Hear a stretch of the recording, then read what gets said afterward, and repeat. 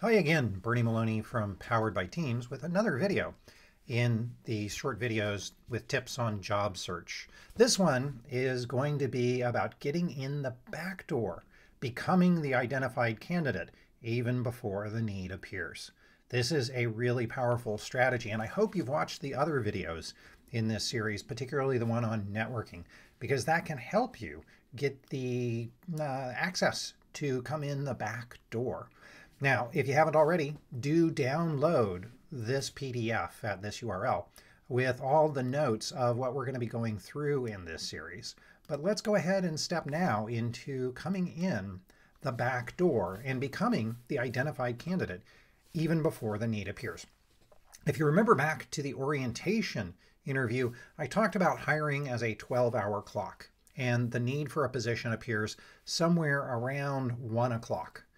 Okay, the identified candidate happens somewhere around 4 o'clock, and the job gets posted somewhere a little after 6.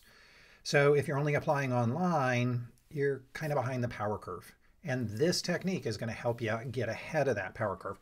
The way you do that, okay, is a simple technique of creating a premise for discussion by launching a research project. So let's say you're out of work like I was in 2009.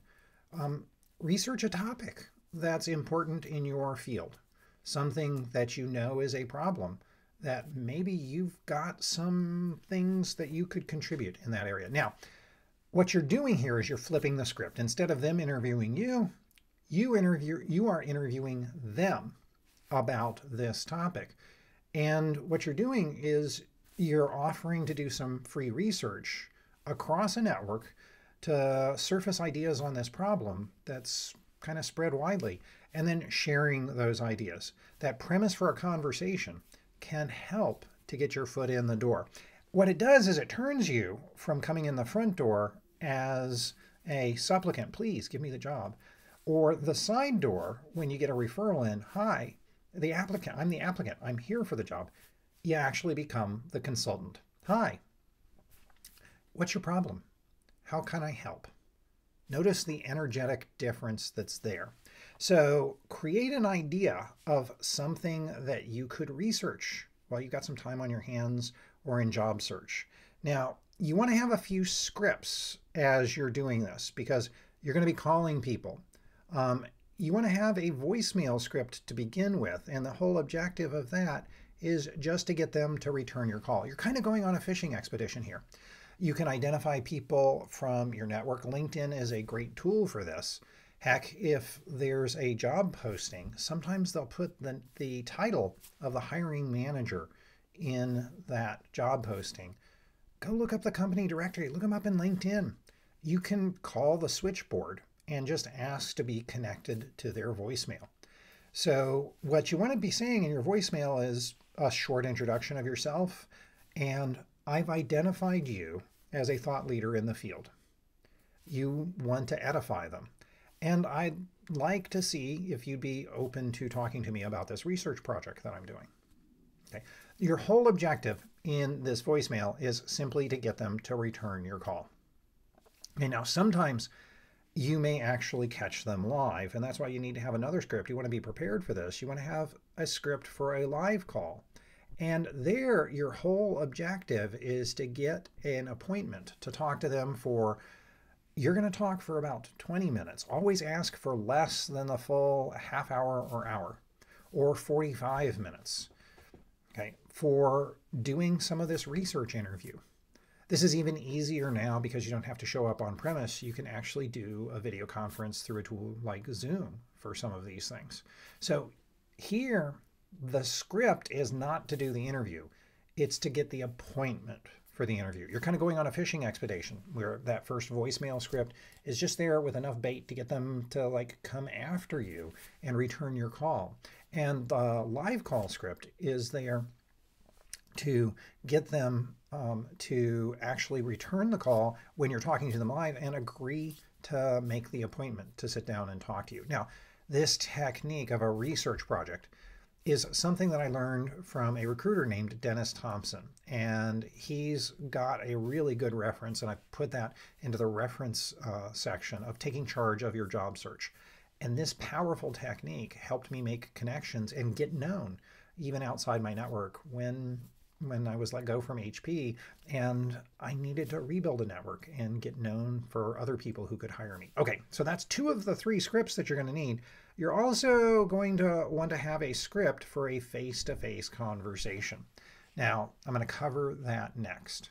Remember, the whole idea of the research project is to have a conversation with them about a topic of interest. Okay, so when you get face-to-face with them, you want to have an idea of how you want to structure the interview. Okay, because remember, you're interviewing them, they're not interviewing you.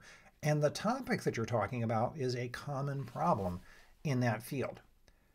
That common problem, that premise for discussion, is really, really powerful in these situations. See, what you're doing is you're turning the conversation from a faceless, well, hey, I'm reading your resume, to a face full, you're there for the interview, to instead of the problem being between us, the problem now becomes before us, where we're both looking at the same problem, that topic for the research.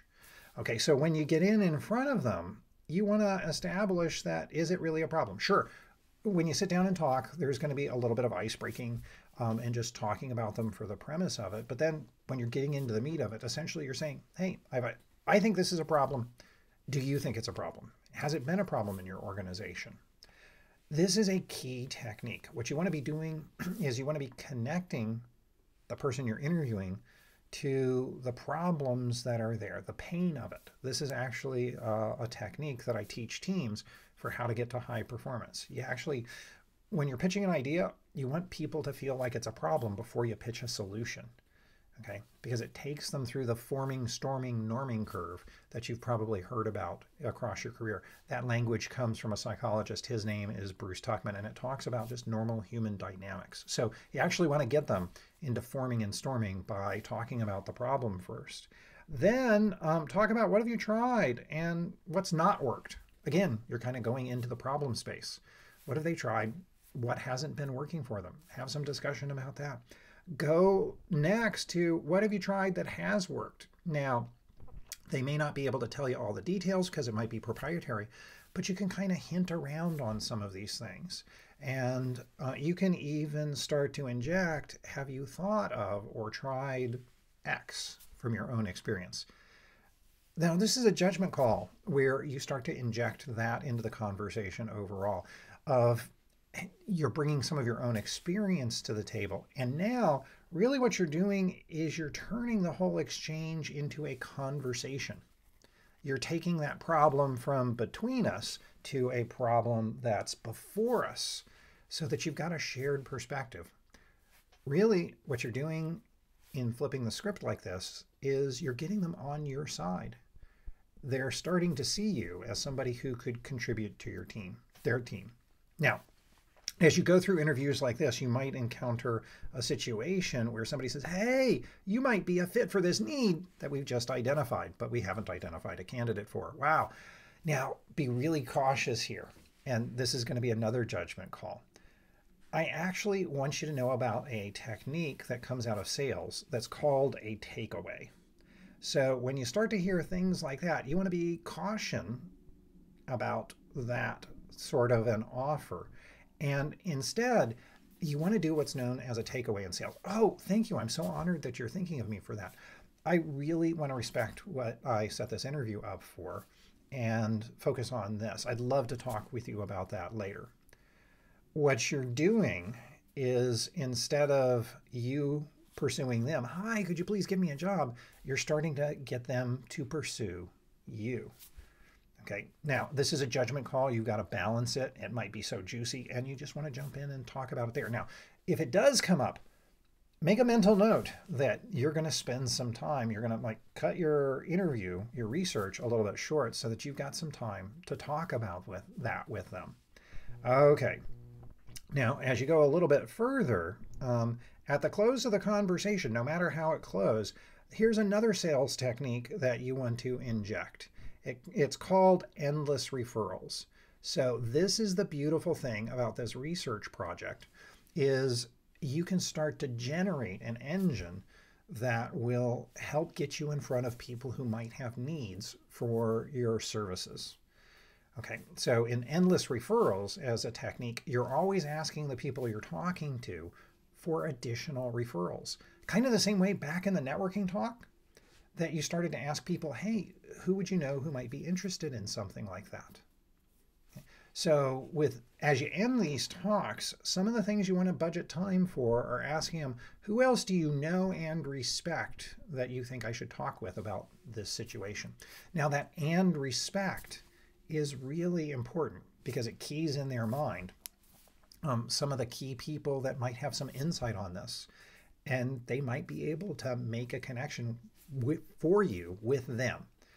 So you're extending your network through something like this, maybe at a powerful new level. When they give you some ideas, you should ask, how do you know them? Get an idea of what their background is, what their shared background is, and could you share their contact information? You can ask for that outright. Sometimes they may say, let me make an introduction right now. Now, remember the clue that I gave you in networking. If they offer to make an introduction, something to consider is offer to ghostwrite that introduction for them to make it really easy for them to make an introduction for you. Okay, and always ask for permission to use their name. Now, they may say no, and that's okay. So when you're setting up for a research interview and you're edifying them, like when you make that first contact, I've identified you as a thought leader in this field. Oh, how'd you do that? Well, I was referred by somebody else that I'm doing some research. Oh, who was that? I'm not at liberty to say. Now, this is where you can get a little cagey, and they might go, well, why not? You can say, you'd have to ask them about that. And what you're doing is you're showing that you're going to respect confidences no matter what comes up in these conversations. So as you close that conversation, always ask for new referrals. Okay, so who else do you think I should talk with? How do you know them? Do you have their contact information? Could I use your name when I reach out to them? So you want to make it clear you're not going to depend on them for the introduction. You're willing to go straight in using the same sort of a technique. Okay, now, as you wind up in person, always thank them. And as well, a day or two later, thank them with a follow-up note. You might share some reflections that you've had from your conversation, some articles of interest that you've come across, because you might have talked about some of those in your live conversation. You can even ask them, could I follow up with you and say 60 to 90 days to share with you what I've been picking up since then. That permission to reach out to them again is always a good thing because you want to have some reason to reach out to them. They may think of new people that they could introduce you to. Okay, so that gives you some ideas about how you can come in the back door and become the identified candidate even before the need appears. This is something, even if you're in a current job, you want to continue to do. You want to sit down and talk with people in your own organization about what problems that they're facing and how they're solving them and what have they tried. It's a great way to build your network inside or outside your organization.